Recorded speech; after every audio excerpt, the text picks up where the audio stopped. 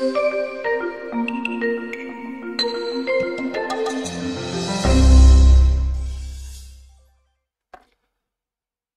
to another video from Ellensburg Amplifier Repair and Service. My name's Todd, and look what we got here today. We have a Butler tube driver 2-channel amplifier that I had a customer send 4 amplifiers in. I've got 2 4-channel amps and 2 2-channel amps. And sorry, it's been a little while since I put a video out. I have been working on this. This is the second one I've been working on, but I have been working on this to try to understand fully the design, what their intentions were on this, and how it works in general. So you can see here, I've got both cameras running here for you. I've got my close-up camera giving you a little bit of a bird's eye view of the power supply. This uses the SG2846N to drive the power supply transistors. So on the, I can't remember what transistor it was, but on the first board that I did, the 064 works perfect. Stays cool as can be. I mean, it's a great replacement transistor for the power supply of these.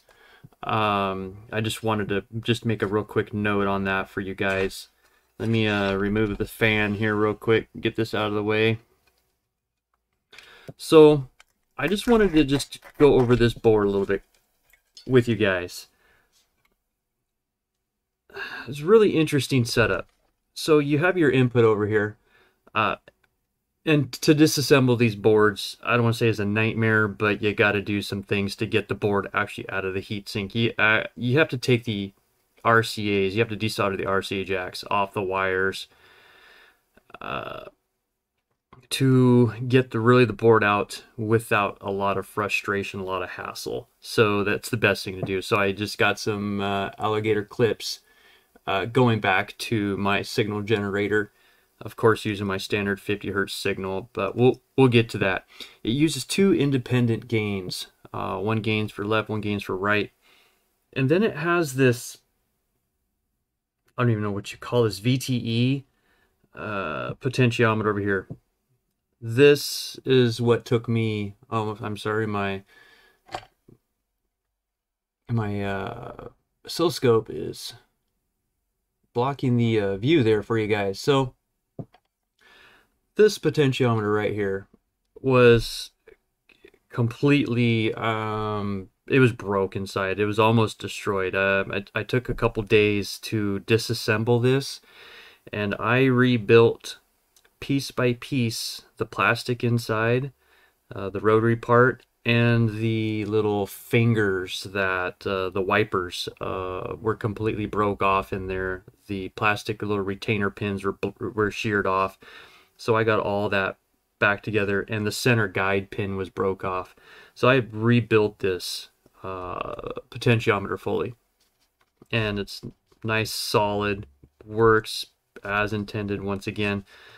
If it were to take another direct hit on the front, it probably would not be able to get rebuilt again. So if the owner of this board is watching this video, I would just take real good care to not have anything hit the front of these potentiometers. This one here, if I can turn it right, you can see this one here is broke off on the edge. I don't have replacement potentiometers for these, so, and I don't have the pieces to this, so I couldn't rebuild the front of that. So I just wanted to go through the design of this just briefly here. This uses the K135 and the J50 transistors here for the, I'm going to call it the output. These go directly back to your terminals, your output terminals. And it uses the, this board uses the Russian 6L6 vacuum tubes. So it's really interesting what they did here. Is you have your input signal, comes in through a couple TL072s, goes through the board, goes to this center TL072, drives this, oh, I forgot what this is. This is a 5001 transistor which drives this transistor, this TO220 package here, which oddly enough goes up and drives your 6L6 tube. But then the 6L6 tube drives the output transistors. So they're using solid state to drive the tube for the tube to drive the solid state. I have no reason why that it's done that way. When I think of a tube amplifier, I'm thinking of using the 6L6s to drive like an output transformer to drive your load. That way you don't have any solid state switching from the tube to the output. Maybe I'm thinking of this wrong.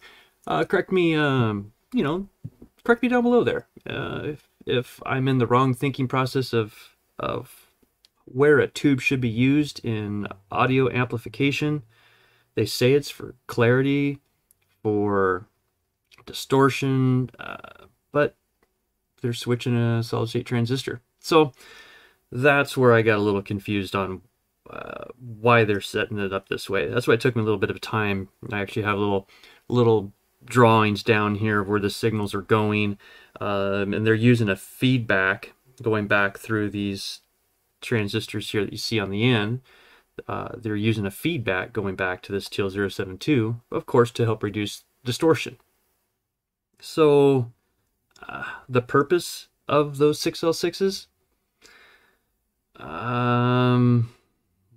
to reduce solid state transistors to drive the output, I'm not sure.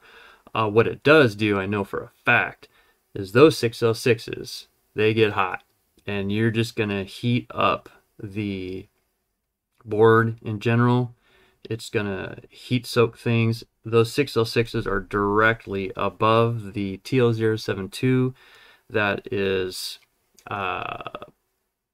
responsible for reducing the noise on the output. So it's just an odd design. Great concept. I love tube amplifiers. My previous business was in the restoration of vacuum tube testers. And you can still pull up data sheets for vacuum tubes. So they're still readily available. It's just the design of this was very interesting. And I wanted to show you that it is functional. So excuse some noises here and any reaches that I have.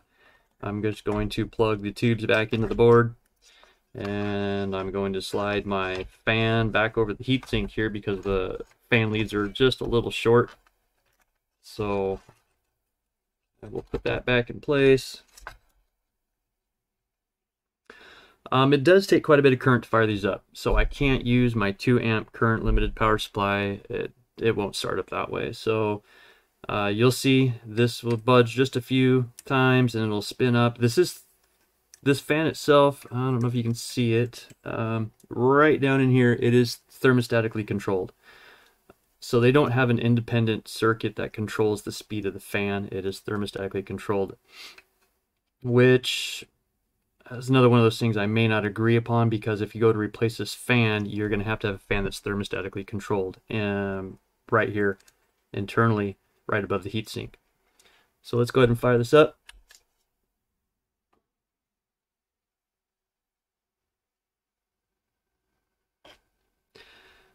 And there it is. And you do have 2 neon lamps that are underneath the 6L6 tubes, though the glow that you're seeing is not from the heater. So they're using those just to kind of accent the tubes. Otherwise, those neons serve really no purpose except to accent the tube. As these tubes heat up, you will start to see just a little bit of the heaters glow. So let me make sure everything's turned down here, and let me get the scope fired back up for you guys. So you'll see in the upper left-hand corner there, just to verify the output of the board.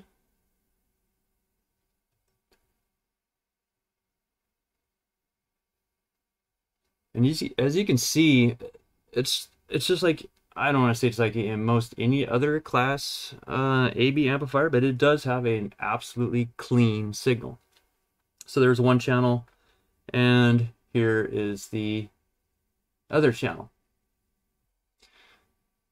So again, it's a great signal. This does get hot.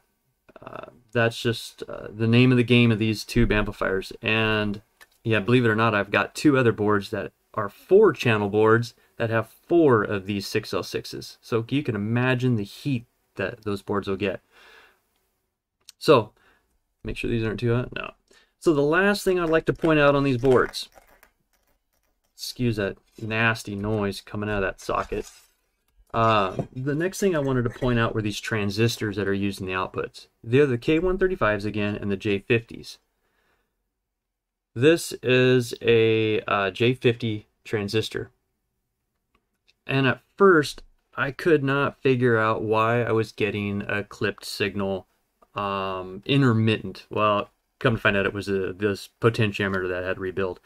But in that process, I ended up pulling out this channel here, all of the transistors for this channel. And I was running some tests, and this transistor, it wasn't showing shorted. It wasn't showing any real form of it being bad or open or not functional, or I don't know what you'd call it. But here, let me get my close-up camera here for you guys. Once I get it selected here on OBS here for you. So let me get it turned around. So can anyone tell me what a PD MOSFET is? Well, of course the other ones don't come up as a PD MOSFET. I'm lost. I'd have to look and see what the D stands for. But it definitely was not functioning the way it should. And this amplifier will run without that transistor in place. So these are expensive and they are hard to find. So I just wanted to give you guys just a little rundown of these Butler tube amplifiers. Interesting character, whoever designed these. I think it was designed by Butler himself. I think that was his name. There's some interesting wording on the back here. So it does say, what does it say here? Let me try to get it in view here. Plagiarists get a life and a brain, because it says underneath that, it says you suck. So it's in silver, so it's kind of hard to see. But yeah, plagiarists get a brain, you suck. So I'm not sure. I mean, plagiarist, like, I'm not trying to copy your board there, guy. I'm just trying to fix your board and understand your thought process behind putting something like this together. So plagiarism? Sorry, I don't think I'm plagiarizing. I'm just repairing your board. It did have a little burnt trace. At one time it looked like it had a short on the RCA on the inputs here, but I got that all glued back down, solid as a rock, all fixed back up. So this board is good to go, minus the missing transistor. I gotta ask the owner what he'd like me to do, because these are in parallel. Otherwise, these are simple, straightforward, just like almost like a TL494 switching power supply. Push pull. Got some rectifiers in here, 2 capacitors, 2 6L6 tubes. Of course, makes a good Class AB amplifier. So, thank you guys for watching. If you have any questions, please leave them down below. I'll get to you as soon as I can on them. I will have these boards for a little while. I'll have them back out to the owner as soon as I can. So any questions that you have, if you can catch them now, I'll try to answer while I have the boards here. Otherwise, thank you for watching. We'll catch you again on the next one. Stay safe.